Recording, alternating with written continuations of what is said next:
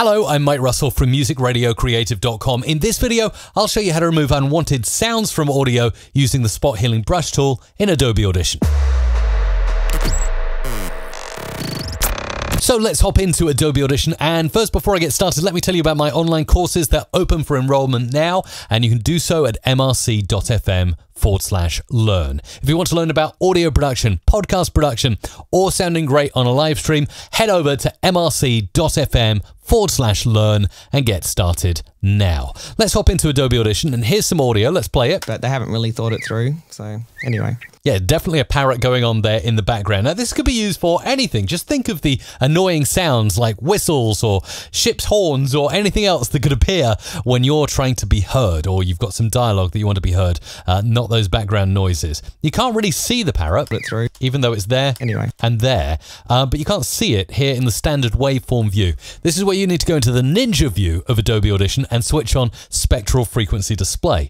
This is accessed using this icon up here, or you can hit Shift and D on your keyboard and you get this like heat map of frequencies. It's really easy to see now that there is a parrot here. Can you see that? And there's also a parrot here.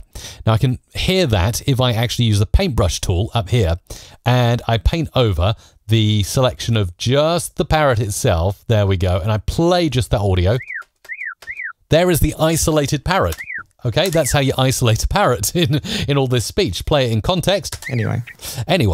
And then we go over to this, the the spot healing brush tool that we use in the spectral frequency view.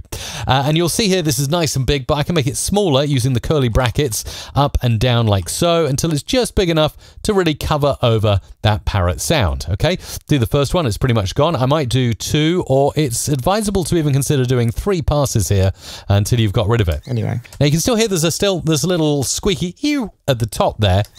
Hasn't completely gone. That's because, can you see there's a little harmonic up here? Really easy to spot in spectral frequency using curly brackets to tighten around this and go down. Let's have a listen. There we go. And that's about as good as we're going to get it. Let's listen to the original. But they haven't really thought it through, so anyway. And there in the second take, you can hear it's almost completely gone. So many things you can remove using the spot healing brush tool. It's kind of like the Photoshop of audio. I highly recommend it when you've got annoying sounds that are intermittent in the background. Could be anything, could be crickets buzzing away. You let me know what you've used the spot healing brush tool on in the comments down below.